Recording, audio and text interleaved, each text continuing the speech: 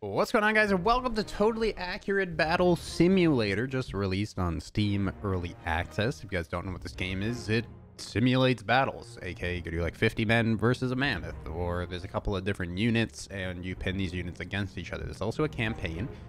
We will get into the campaign in the future. Of course, if you guys want to see more, please leave a like on the video, subscribe if you're new here. We're going to start with Sandbox, just kind of messing around for a little bit. And then maybe we'll go into the campaign if need be, or of course if you guys want to see me play that. So we're gonna start with Sandbox. Let's go Ancient Sandbox. I guess it's just kind of different worlds that you can choose from. So as I said before, you kind of pin two teams against each other. Like you can do a bunch of these dudes versus a bunch of these dudes, and then you start and you watch them battle it out. So you kind of get the gist now, right? And it's kind of hilariously awesome. I'm assuming the shield guys are gonna win, because they had a lot more power than the clubbers. We could just end the battle and kind of start where we want to start, and we can clear both sides. So with that, these are the different classes and whatnot that you can get to fight each other. So let's see. Let's do a mammoth versus a bunch of halflings. We're gonna try to equal out their power just to see, or do a little bit more. So mammoth versus a bunch of Frodos. As you can tell, the mammoth is definitely winning. That was very easy for the mammoth. All right, let's see what else could take down the mammoth. What about a scarecrow? I don't know what a scarecrow does.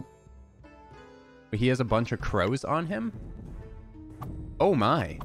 They're throwing birds. Wow. Okay, the scarecrows are pretty strong. Let's find out what the strongest unit in the game is, right? So out of everything, Zeus? Okay.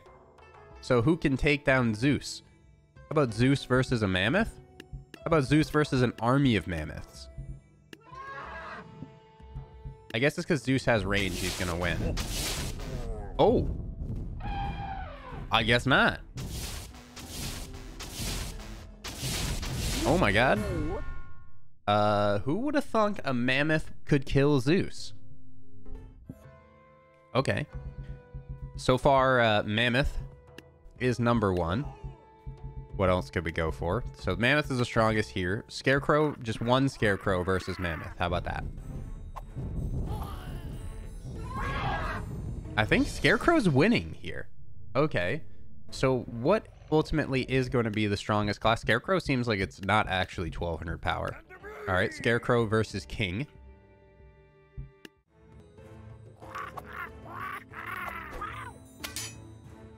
I think Scarecrow's about to win again. Okay, so in one-on-one, Scarecrow so far is the strongest unit. How about Zeus versus Scarecrow?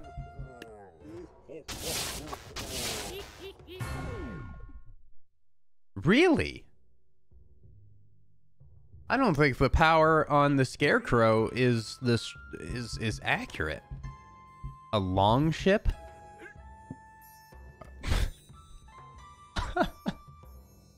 Okay. Okay.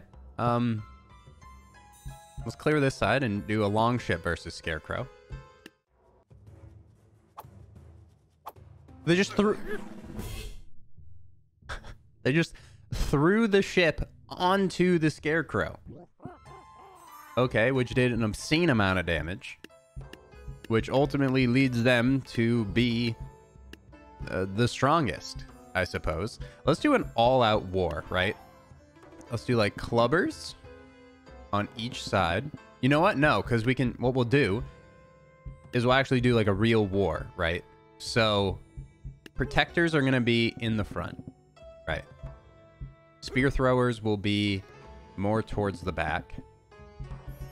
Stoners, I'm assuming they just throw stones. Bone mages are going to be kind of towards the middle. Chieftains will be right here. And they're going to have two mammoths at their back, right? Okay. Now, this is kind of... These are... I'm not sure if these guys are going to be able to win. but we'll try it. So this is going to be halflings, farmers, hay balers, potion sellers, harvesters, some wheelbarrowers, and a couple of scarecrows. And as you guys saw, the scarecrows are pretty OP, so we'll put one in the back. We'll also just put one mammoth. All right, now all out war. Let's see how it goes. Okay, so those magicians, those bone magicians, are really doing work. I really don't even know who's winning. It's hard to know. Oh God. All right, so red team's gonna win there, and we got a hot crasherino. All right, so there is a lot more groups here. One thing that I definitely, the snake archer seems cool, but I've seen some ballista footage and how hilarious this can be versus like real people. So watch, when the ballista hits them, they go absolutely flying. Come on, shoot the ballistas. Boom. Dead. Ballistas are, so they knocked him over, they didn't kill him. Oh, they're not gonna even get it off. The shielders are gonna easily take those out. Oh, here comes some shots. Boom. The poor ballista boys. Oh, there's still one over here? Are you not wound up yet, dude? There it is. He's wound up. Thump. So there's a couple of guys alive still right there. Maybe this ballista might win. He might win. Oh, shield guys are going to get him. Oh, wait. Boom. Oh, that was close, though. I went right in between them. So you're starting to get the gist of the game. This is kind of what I wanted to do for you guys. Just give you like a quick episode on what the game is and give you ideas on what you could see if you wanted me to do a full campaign let's play. Let's do wheelbarrowers versus real barrelers and just see kind of where this is going to end up. Oh God. This is an absolute mosh pit. I believe in you. I don't really know who's winning here. Somebody's winning. I love the noises that they're making. This isn't going too swimmingly, though. Yeah, blue wins. Sure. No idea what's going on there. Potion sellers.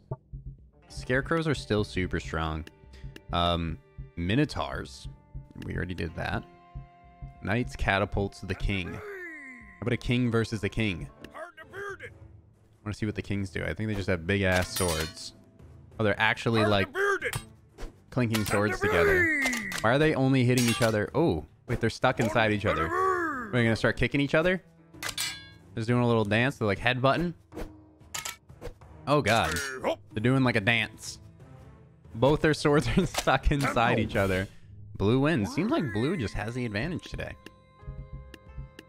All right, so one thing that I did see was headbutters. I really want to figure out where those are. Here we are. There's an army of headbutters versus an army of headbutters. 3780 is what we're going for. All right, this is the Headbutt Wars of 2019.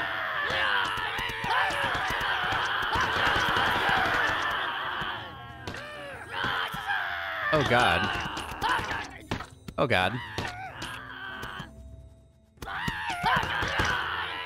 Gee whiz.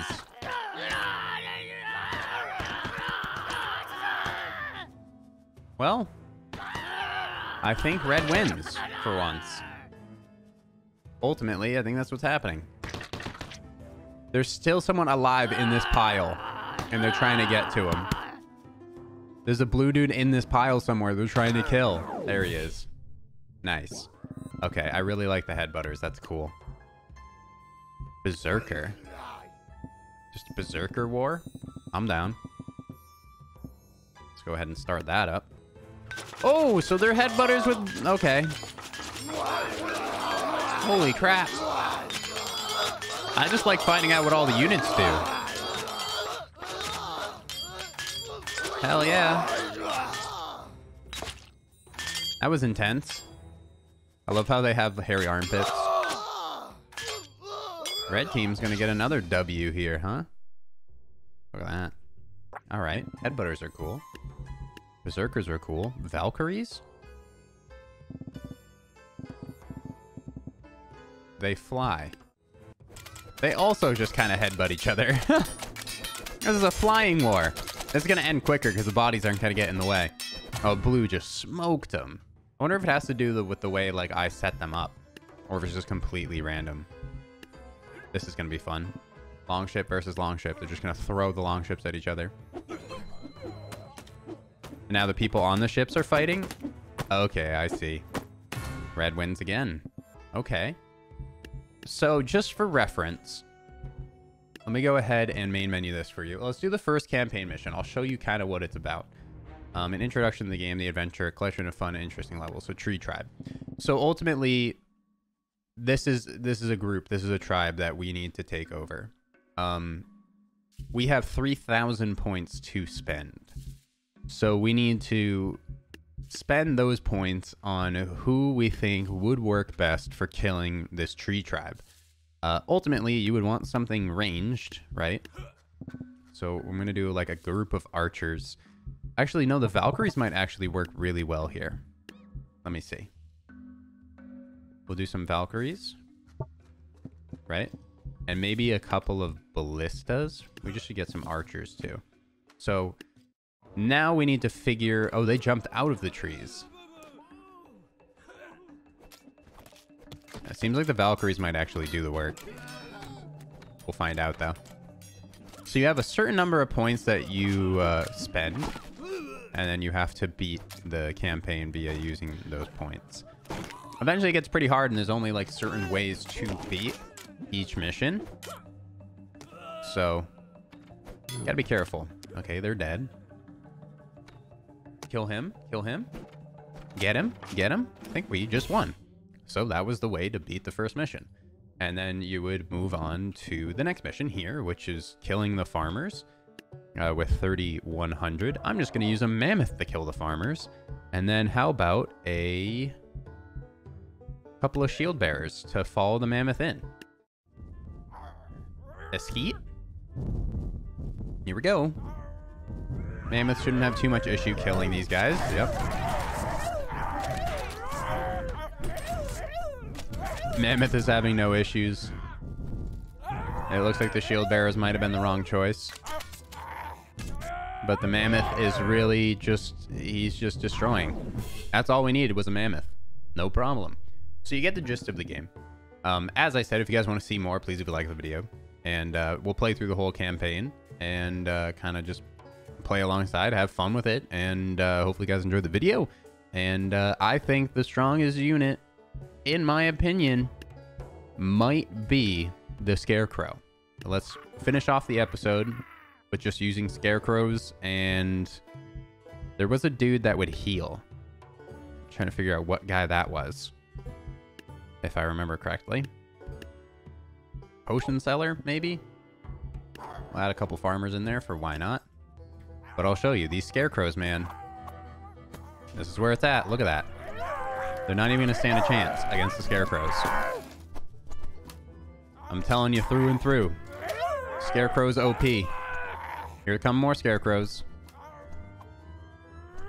Dead. Dead. Dead. This one Scarecrow even killed Zeus, guys.